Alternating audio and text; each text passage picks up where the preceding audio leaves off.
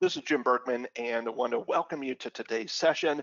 Our guest presenter today is Ramon Granados with Hemp Engineering. I'm going to let Ramon give him his own self-introduction, but we're really looking forward to today's session. He's going to take us through what he and Hemp Engineering are seeing as the trends and the patterns that are emerging within the hemp industry.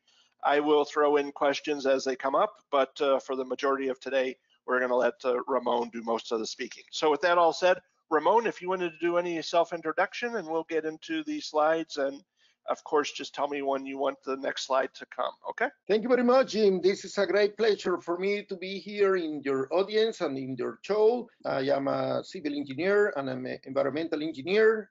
I do have a career in planning and project controls engineering or cost engineering, which is basically my main focus in the last 30 years. So I have taken this experience and I'm trying to do my best of my skills to bring this knowledge and working experience to the hemp industry. So Hemp Engineering is part of the Superior Business Network here in Perth, Australia. Our mission is to promote the whole plant industrial hemp. This is some of our sponsors. We are very blessed to have very high top companies around the world. We work together in many ways, but mainly as a mass collaboration, we call it, mass collaboration. So in that regards, my role in this conglomerate of companies is to supply engineering, procurement, construction management skills to their business. Hemp has the I guess for the audience, I shouldn't be preaching the preachers.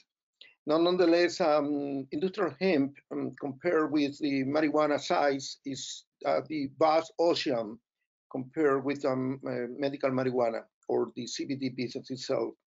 From hemp, we can basically eat everything, build everything. We can see everything that we see, touch, and drink. We can make it out of industrial hemp. Hemp has been part of the human history since the beginning of times. There has been specifically testimonies, cannabis since ever. It is written in many aspects since in the walls, the pyramid. Without hemp or cannabis, the Spaniards or English would have never arrived to America. It was basically used for ropes, for sail, for soup, for food. The Declaration of the United States was signed on hemp paper. The first book ever printed in hemp paper, that was the Bible in the 15th century. Currently, there are over 49 countries where hemp has been officially legalized. Recently, just heard this morning that also Mexico has officially declared cannabis not only a human right, but also has been clear all the path so that all the people and companies can start growing massively. This is something that is happening in parallel in Thailand and many other countries on earth. The global market is basically controlled by three countries. China is the largest hemp producer of hemp with over 100,000 hectares per year, followed by the European Union and Canada. Nonetheless, the United States is picking up very fast after the 2016 Farm Bill that has also opened the door for farmers to start growing the plant. It is expected that in very short time, I personally assume that in the next 5 years, the United States will be taking the lead on this regard. In Australia, when you take the national product, you identify the main sectors where cannabis can have an impact. You can easily see that this industry can potentially overcome, or not, the right word is not overcome, the right word is actually overtake $500 billion in the economy That's exactly where, if we play the cards correctly, cannabis can have this impact. We can basically produce all kind of products for anywhere on earth. So welcome to Hemp Engineering. We are basically social media in LinkedIn, Facebook, YouTube, Instagram. So for any of you that is interested in following us, our progress, you are more than welcome. Our intention is to create an integrated vertical company that is linking from the selections of the genetics to maximize the performance of the crops by using all the skills that are related to grow this business global matter with the intention to reach the global market. Having said that, for us to get this done, we have a very clear understanding of the supply chain management that is required to make this happen.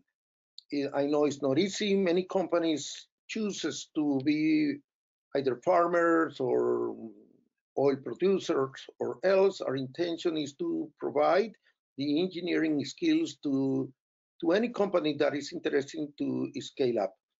These skills are coming from large experience managing teams that we used to work in the oil and gas industry, where my experience is coming from. My business partner is Hans Kowalski. He's also graduated from the US and MIT graduated. And we have been in this journey since 4 years ago. Mr. Mauricio Reyes is also an engineer that has been working with us very closely. His main role is to use his estimating skills, and he helped us to prepare the proposals when the time comes. Mr. David Chill, he's our business development. Without his help, it would have been almost impossible to penetrate the Australian market. So the hemp business cycle is quite simple. Like I explained earlier, everything starts with the selection of the seed. The selection of the seed depends on the product that we are intending to do. Once the seed is selected, we grow and we process the crop by using decorticators and other equipments. It depends on what we're after, if we are fiber, food, or flowers. Once again, like I said, our main task is to plant, implement. Ramon, before we go on to the next slide, quick question for you. Throughout this session today, if you could point out instances where you see industrial hemp as being unique from other fibers, as well as where there's consistency with some of the other plant species, such as bamboo or organic cotton or jute, some of the other types of plants. I think it would be very helpful for folks to understand if what you're discussing is unique to industrial hemp or if it's pretty much broad across that entire portfolio of products, okay? Yes. Well, that is a very interesting question because we have other companies. One of them is called Biomass Engineering, which I will introduce that company further in the presentation. But we also have another business partner, which I will also introduce. His name is, his company is ABRI. It's a non-profit organization that is mainly purpose is to promote all kind of biomass. Nonetheless, when you compare hemp with any other plant, hemp exceed the characteristics that are required to industrialize any product that we are intending to do. Thank you for your question, and it's good to clarify this to the audience. Like I said earlier, our main intention is to deliver projects to our clients, industrial projects that are over, we're not talking small projects, we are talking global projects that can range from building homes or any other things. It is our understanding that it does, regardless of you choose to go to medical marijuana or to hemp, in large-scale projects, you still need to do your feasibility studies, your branding. You need to have a good team in farming. You've got to have definitely a project management team, a good operations team.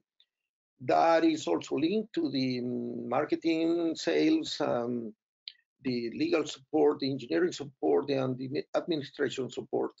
Any project that we will proceed, it will have these characteristics. It is not something that I'm making this up. We are just simply following the Project Management Institute scheme, which is assure that any project can actually become successful. So welcome to Biomass Engineering. Biomass Engineering is a mix of, it's a merge of 3 companies. Like I said earlier, ABRI, which is our research and development company, its main task is to promote products. And then Hemp Engineering helps to scale up those projects. And then we have Hemp Australia that is our distribution channels, not just only for Australia, but for the Chinese market. The Chinese market is one of the largest on earth. We are very proud and very happy that this alliance is not just working, but is fine-tuning every day. Our main focus right now is we're about to launch hemp battery. This hemp battery, we expect that can compete with the big ones. Mr. Carl Martel is the CEO of ABRI. Mr. Jeffrey Tan is the CEO for Hemp Australia. Like I said earlier, each one has a specific roles within the alliance. Nonetheless, Carl Martel is definitely the brain behind this. He has been working as a scientist, cannabis scientist, in the last 10 years. His products are something that Hemp Engineering is little by little scaling up in an industrial matter. Right now, Carl is in Paraguay. He was hired by the Paraguayan government to kick off the industry over there. And they declare industrial hemp a national priority. So we're very proud of this contract. So the intention of biomass engineering is to establish a circular economy thinking, where the plan will be any product that we produce, that we manufacture, it will have the understanding that, or the philosophy from soil to soil. It means that all products can be either finally disposable in a friendly manner to earth and or reused or recycled. That is the main plan, and that's what we're intending to do with the battery, which is our main product. So like I said earlier, this is our first prototype. It has shown that compared with lithium battery, we have over 200% of performance. Now in the next couple of weeks, we are packing the next product. We will be showing this hemp battery in the Royal Home Show in Perth, and in 26, 27, and 28 of March. So we are under a lot of pressure to deliver this successfully. Over 25,000 people will be shown in this conference. We have done some past engineering designs in Denver, Colorado.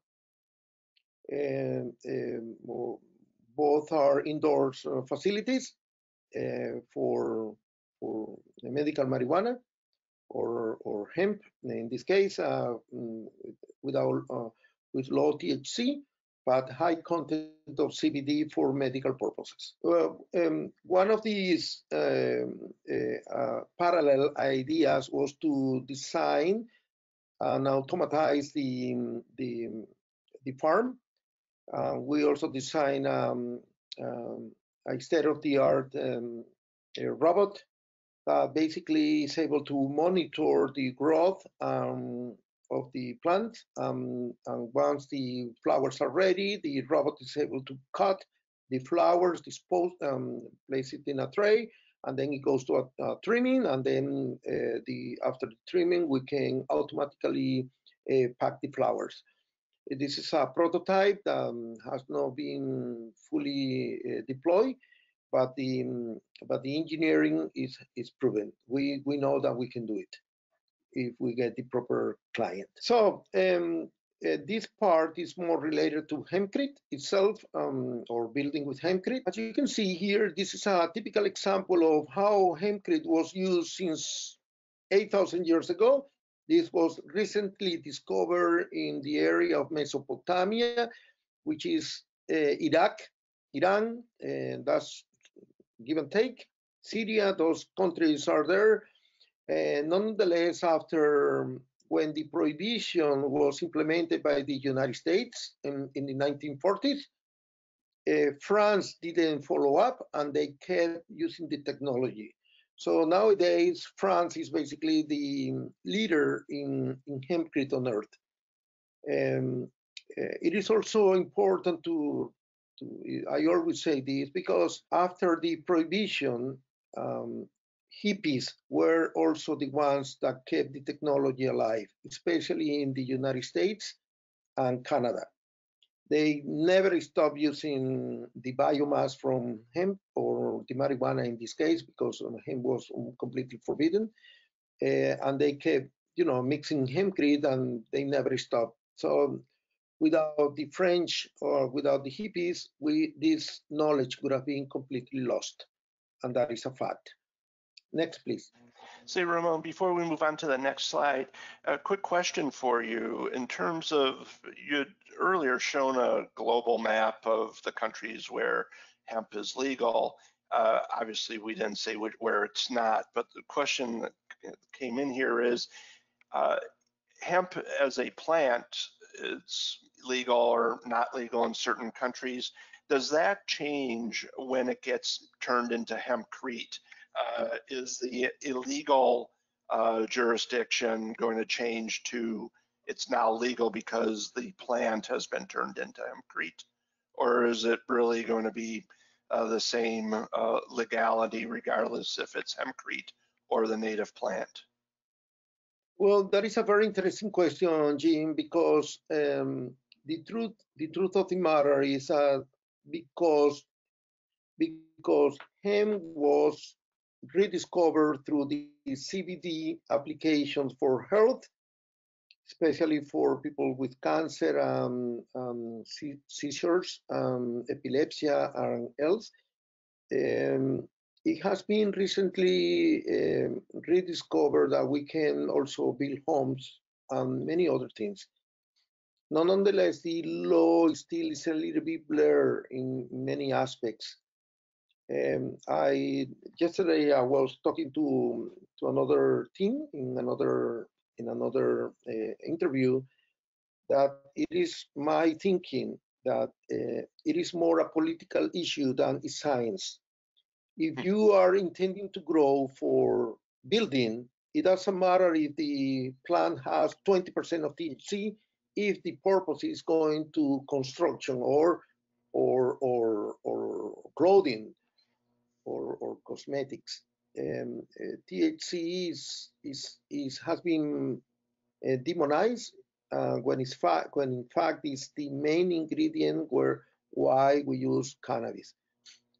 From the industrial aspects, at least in Australia, the government has been very clear from the beginning that we can develop all kind of technology as long as we don't talk about the THC, which is okay. It is what it is. Every country has its own rules.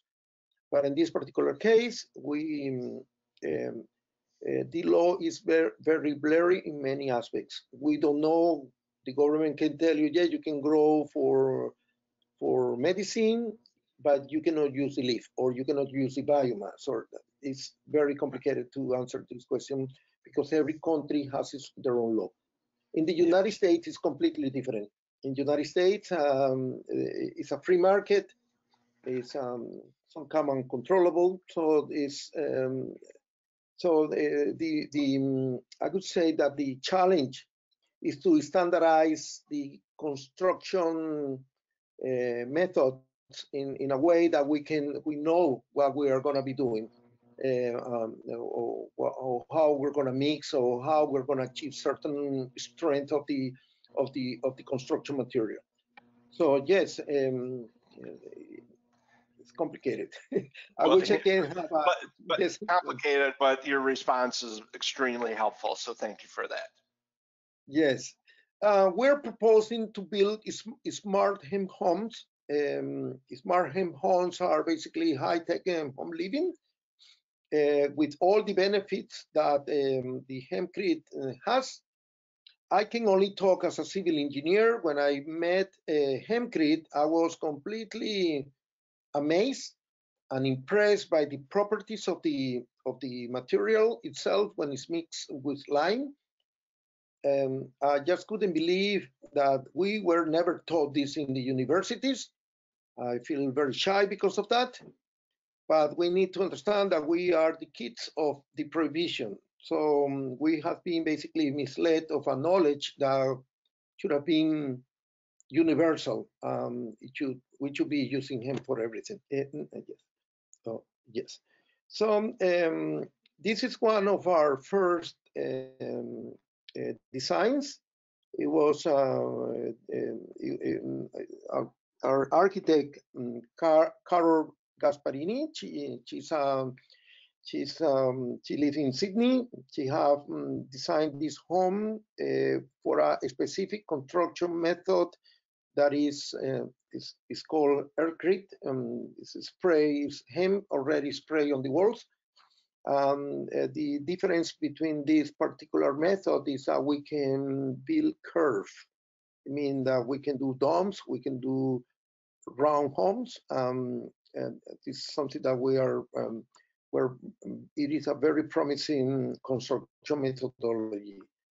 This plus using the hemp batteries, which are intended to be embedded in integrated with the house, plus the solar power capabilities, I am absolutely certain that we can have self-sustainable home off grid that will not depend on anyone except having water.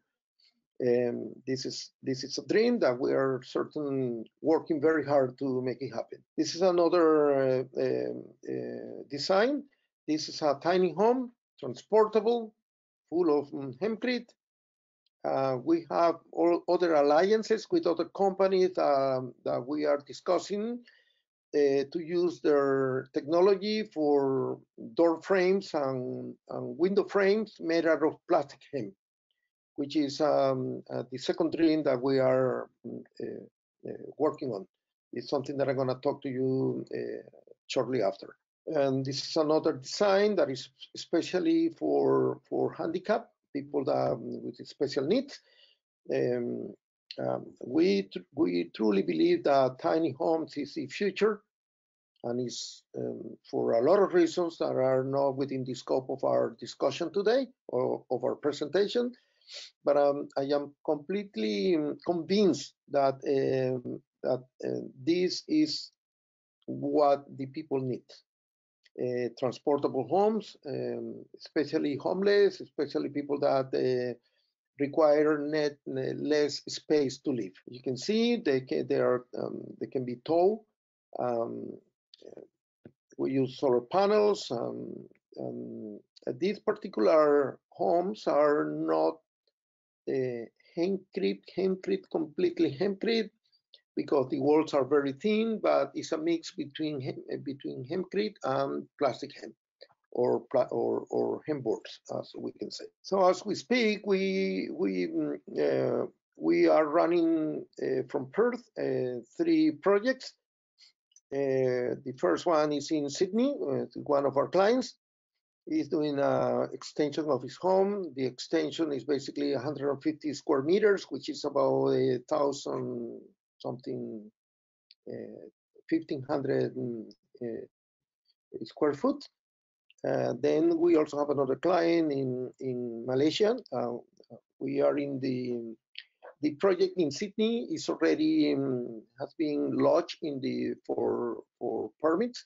The project in Kuala Lumpur and in Bogota, Colombia, they are both now in the design stage. This is our project in Sydney.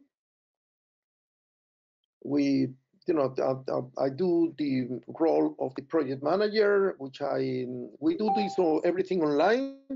We are connecting different engineers around the world. We work in a collaboration mode. This is the home that we are intending to do we should be building this by October in Malaysia. This is a very fascinating project because, as you mentioned or asked me earlier, we are truly considering using bamboo for the structure. Bamboo and hempcrete, they mix and they dance very smoothly, like timber and concrete. They dance. They are very well aligned, and it's the best construction method that you can have using hempcrete. The one in Colombia is the design in Colombia is perhaps the most dearest for many reasons. I'm Latino, like I said earlier, and I'm truly convinced our team in Colombia is they're not just convinced that we can do this, but I know that we can make a change and build better quality home for our people down in South America. So what is exactly hempcrete? Hempcrete is very simple. It's a mix between the earth, which is the internal part of the stock, lime, and water. This mix will adapt to the mold that we are going to be using, mold or formwork. There are many ways to build to do hempcrete products. One of them is blocks. As you can see, this is the company of Mr. David Chill is right now building his home with these blocks.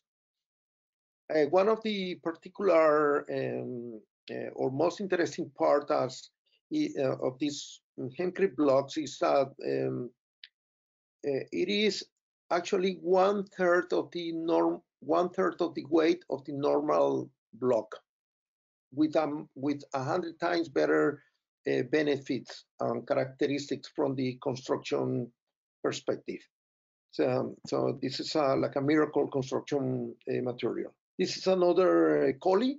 He's building those hempcrete blocks here in Australia, and I just also read that he is also basically starting operations in the United States to export this technology, which is something that is very fantastic. So hempcrete is like I said, it's strong, lightweight, it's breathable, which is one of the most interesting parts or benefits. It's energy efficient, it's great insulation. But in the case of the Australian market, it is fire resistant, pest resistant, which is a big problem that we have in this country. Like I said earlier, it's very simple. Doesn't matter where you go. It is you just need to mix the earth, the water, and the lime. You can use it for the floor. You can use it for the roof, for the walls, you name it. So this is what I call the hippie way to build homes. It is ram earth type. We use formwork. Then you pour the hempcrete within the formwork. You tap it a little bit, you strip it, and you keep on going. It's labor intensive. It is something that is still being used, but we are developing new technologies every day to increase the performance construction way to do. It's a traditional way. So I call it the hippie way. And this is the method that we are encouraging people to use. It's fast, it's clean, it's quite versatile. It's not easy to use. You need special equipment. But once you learn how to adapt this technology to your needs, you can build any shape, anything, which is fantastic. Finally, is the paneling, panel construction.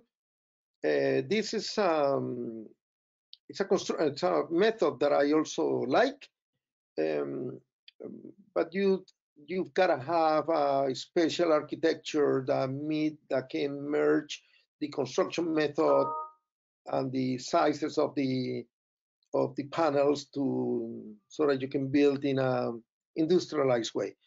So it's got every method has benefits. It also has some inconvenience.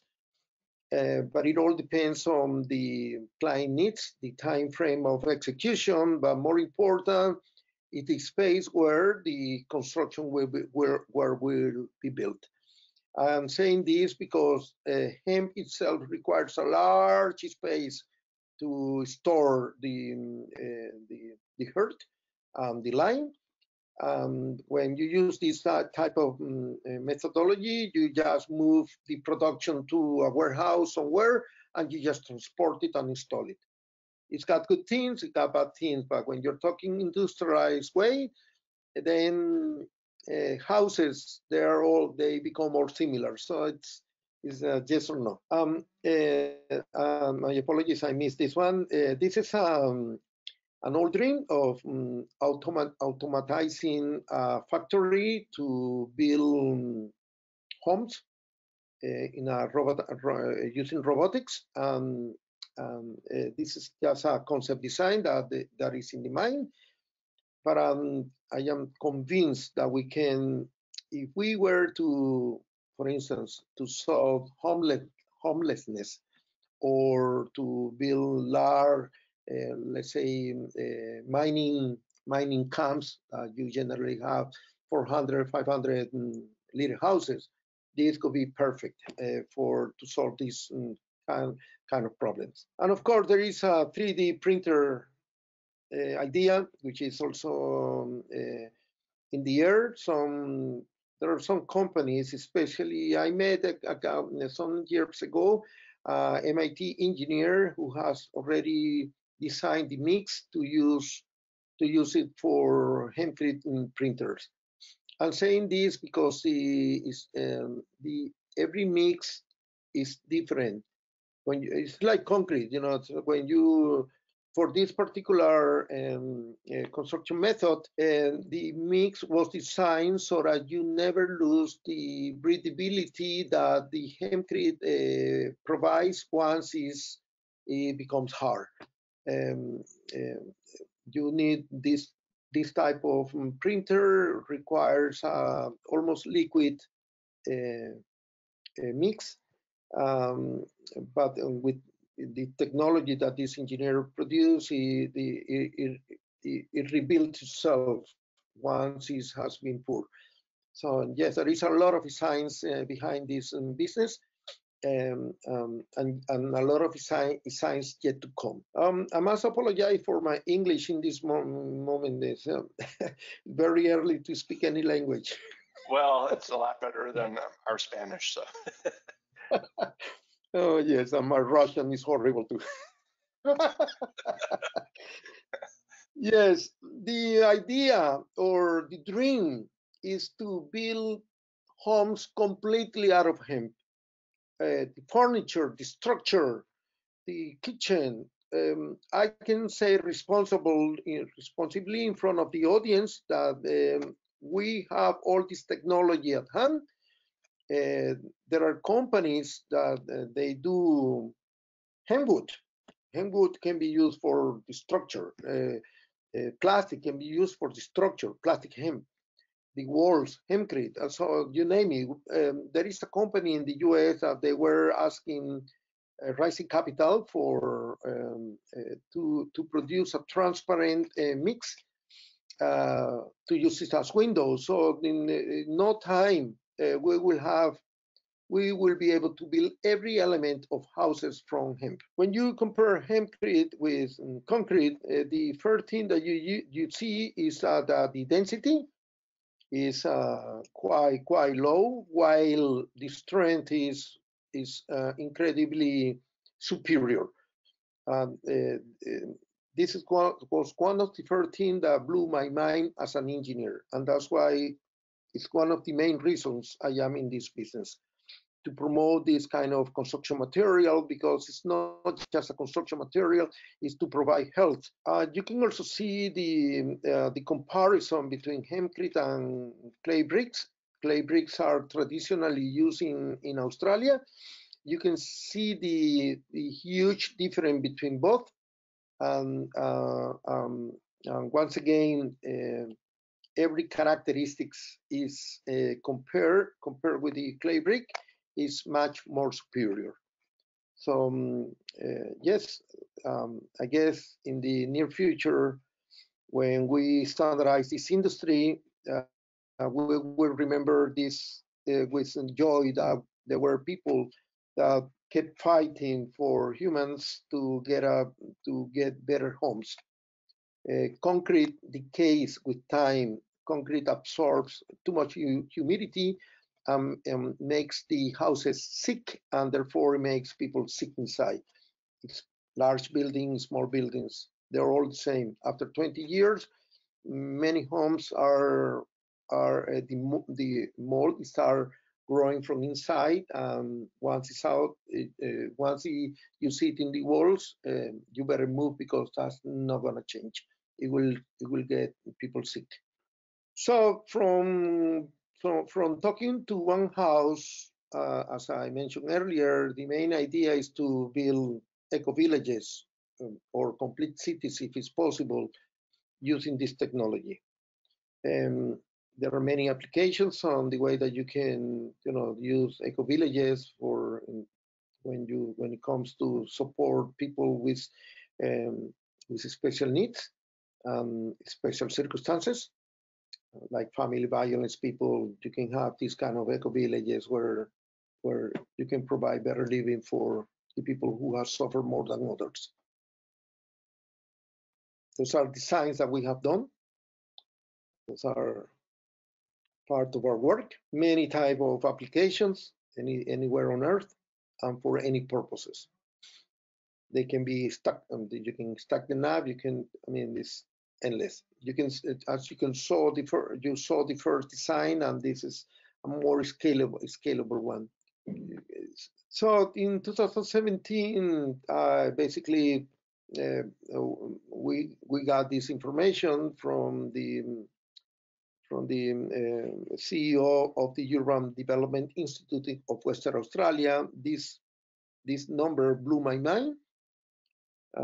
Perth is one of the richest cities on Earth. I just, as an engineer, just couldn't understand why we have so many homeless, and why we're spending so much money just to keep them alive, while we can apply economic model to provide what they need and still save money. So I put this, I profiled this small project. So I putting the numbers together, I came to understand that in a 7 years plan, we basically would need over 7,000 hectares to not to have homeless in Perth, while providing over 48,000 direct jobs, absorb over 60,000 tons of CO2. I guess I have also not mentioned that one of the main characteristics of hemp itself and using Hempcrete is that it absorbs the CO2. So the process of hardening the Hempcrete is called carbonization. So this it uses CO2 to become strong. Basically, that's the way it is. So when you put all these elements together, the government could save in 4 years' time, while building these accommodations or eco-villages, they could save over $4 billion in that time span. Before we go on to the next, though, what is it, the 20,000 homes, what would that cost to build 20,000 homes per home? Is it Australian price, each one will be in the order of $70,000. so if you took 70,000 and you multiplied it by 20,000, the cost would be what, 1.7 billion? And so the return on investment would be a no-brainer, huh? Yes, it's very simple because it costs right now, it costs the government to keep the homeless. Australia is not like United States. Australia is is an open market, but at the same time it's very socialist. It support the people. So every homeless costs the government $50,000 per year. So when rather than using, just they don't give the money, just support to these people.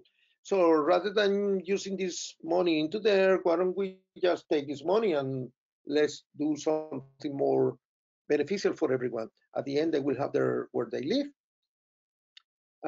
Everybody save money, and you create jobs, and you create a number of benefits. Of course, I want to highlight in this kind of presentations that although it might seem a little bit awkward and crazy of everything that we're talking, we are responsible engineers. We do the proper analysis, risk analysis, so everybody understand that there are good things and bad things. Yes, there are strengths, there are weaknesses, there are opportunities, there are threats, and every country is different, every market is different. So this is specifically applied for the Australian market. In Western Australia, where I'm from, the THC level can legally go up to 1%, which is fine. It gives a breath to the farmers, because in this part of the world, our soil is a little bit acid, and when you grow hemp and the hemp touches acid soil, it becomes marijuana.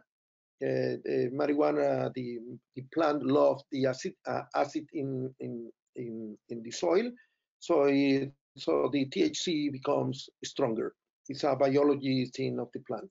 So with good strains, there has been successful crops in Western Australia. So yes, our philosophy is from soil to soil. The idea is to have a self-sustainable approach, to create products that are sustainable, that are more important, biodegradable and carbon negative. Without the science and technologies, this couldn't be able to do. The compliance to the current engineering standards is a must, although we need to create the new ones, because this is a new industry that have to have a responsible social impact in humanity. That's my thinking. We do have a number of potential investments for interested parties. We believe that the hemp milk is a solution for nutrition in the third world countries. Among other investments that you can potentially see here. So generally, I'm asked, how do we join, Ramon? How do we get in contact with you? So here are my contact numbers. But I always end up this presentation telling the audience that if you feel that your soul resonates with these answers, you can join as an advocate, you can become an activist, you can work, you can hire our service or invest in our projects. It's your choice, and there are many companies that are basically doing the same. Our difference is we have a strong engineering background. Biomass engineering also is working in parallel. This is a very early stage. We are intending to build a hemp electric vehicle. This is a completely new business for me. I come from the oil and gas industry. I got This has been a learning project for me because within the SBN that I mentioned in the beginning, the team has been encouraged to build an electric car. So they asked me how to, to formulate the project somehow. So I've been working diligently in the time frame that I have available to put this project together.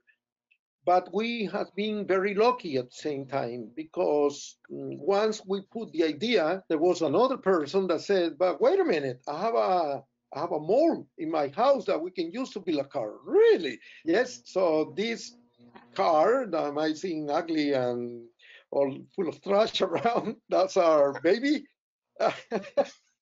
It's ready to rock and roll. We are lucky in this discovery. We found an engineer from France as well. He's got a master's degree in plastic hemp, and he's part of our team. So we are in the process of completing the formulation of the project to start raising capital for the first prototype.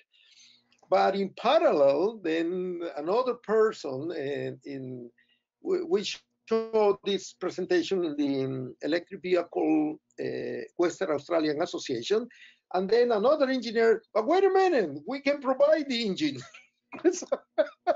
So we basically have all the elements ready to go to deliver this car. But we keep learning in a very fast mode. So another team in Colombia, they built this car from not using batteries, but using electric super condensators by absorbing the energy from solar panels. Of course, this model is something crazy that this person did. This is an engineer as well. He was inspired by a cartoon in the 60s. So it's coming. We have a good team. It's just like in the hemp industry, we all just need the money to make things happen. But in this journey of discovering, is this Colombia's counterpart of Elon Musk driving this? Yeah. You can say yes. Okay. But in this journey, Mr. Jim, next slide, it changed, it blew up our minds. We are now, personally speaking, I am now taking all this knowledge and all those components. I'm inspired by this last design by an American company. This car is made complete, or the main parts are built from plastic hemp. This car is one of the best technologies I've ever seen so far. So in this moment, we are starting to talk to the universities here in Australia. There are some universities that do have already designs that they use for a car race. It's a solar car race that is done every 2 years from Darwin to Adelaide. So it is about selecting one of those designs and start adapting that design to what we want to build. So this is what so like I said, it's a very early stage. We have numbers already in place, but with this new engineer, Benjamin, he will be basically helping us to lead this project. I'm just a small guy in the whole organization. I just get things, put together everything and make sure that everything is delivered. Yes. Okay. Yes. Well, thank you so much. Really do appreciate it. I mean, it's really been an eye-opening hour with you. It's made a lot of thoughts race, at least through my head. I know others as well. I'm sure that people are going to be eager to get in touch with you over this. So thank you so much, Ramon. Really do appreciate it. And for the audience, thank you for joining us today. We really do appreciate it.